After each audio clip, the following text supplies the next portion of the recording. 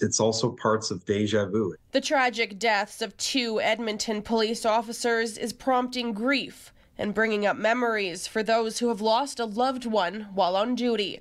Calgarians woke up on New Year's Day 2021 to the news that Sergeant Andrew Harnett was killed during a traffic stop.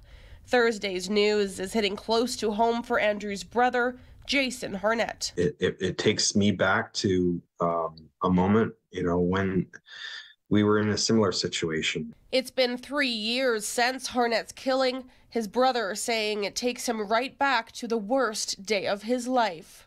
It's really sad. It's tragic. Our family was at the police officer and peace officers memorial in Edmonton, where officers are honored, and those officers that were killed today may have been there for Andrew. Remembering him, they may have been at Andrew's funeral.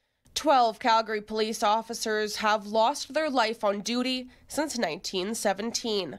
4 in tragic accidents. The rest, their lives cut short due to someone else's actions. 2 hit by vehicles, and 6 dying from a gunshot.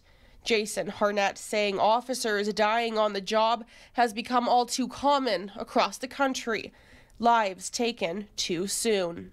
I look at their faces, I've seen pictures of them now, and they just look so young, and they look like they had really bright futures ahead. And today it's cut short, and it's going to change the entire path of their family and friends' future going forward. It's a horrible day. Harnett's family is set to return to Calgary near the end of April for sentencing for those charged in his brother's death. In Calgary, Jillian Code, City News.